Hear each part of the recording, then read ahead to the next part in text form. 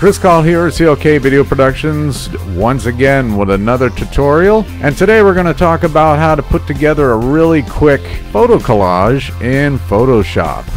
You can use the same tutorial and same methods for the last 2 or 3 versions of Photoshop. I'm using CS5, so let's move along right now, okay? Alright, open up your click File and New, and we're going to start a new project here and title it. I'm using the title of Episode 131 Promo. Now this is for a radio show, and we're creating a photo collage. I've already got my presets as far as height and width, and you can also set background to a specific color or just leave it transparent, which I'm going to do. I don't need any colors in the back. Now I'm going to add my files.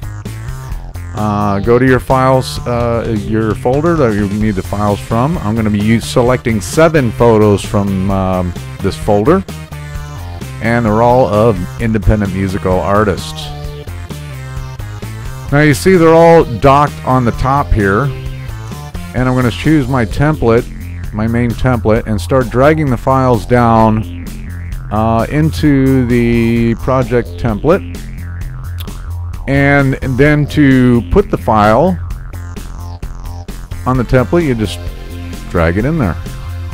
Now it's the wrong size, so I'm going to have to rescale it. So basically what I did is I went to Edit, I went down to Transform, and then Scale. And then you just slide the little edge of the photo and adjust the size of the photo to what you need. This guy's way too big, so I'm going up here, Edit, Transform, Scale, grab onto the photo on the corner, that way you keep it kind of consistent, and drag to the size I need. And I'll put it right there for right now. And you just continue on. And you'll picture the pile up in here, and we're going to move them in a second. But as you, I would use your arrow selection on your cursor, which is on the top left. You'll see all the different selections for controls. Use the arrow for this. And as you select each photo, as I mentioned, on the right hand side, you see where my cursor is now, there's a little layer panel. And each photo, as you grab it, you highlight it, and then you can move it around within that template. You can drag it in. If you don't click on the photo you want to work with, it's going to move the previous photo. So you're going to make sure you click on the layer you want. Okay, I'm just going to continue dropping photos in here until I get everything I need, and then I'll do some finessing and fine-tuning from there.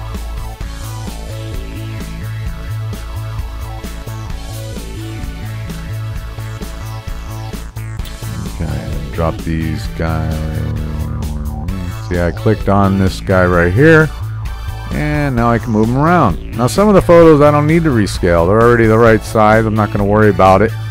Now I'm docking the photos back where they were before, so we can get them out of the way, and I can just work with my main project template.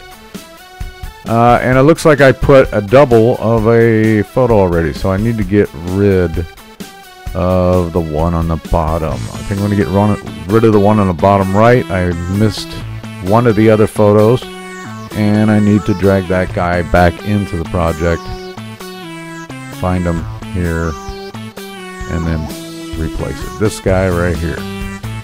So I'm going to drag him back in.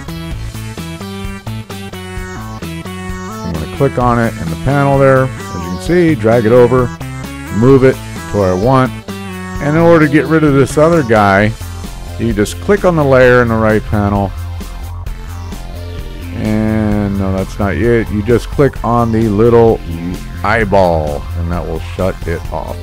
Now I can move him back to where I want. Click on the layer again, slide him over. I'm gonna have to do a little bit more adjustment here. I don't like the one on the bottom there. Let's scoot that over. And I don't like this one here, so I'm gonna move it down a little bit, kind of. And it's good for collage, so I'm gonna save it.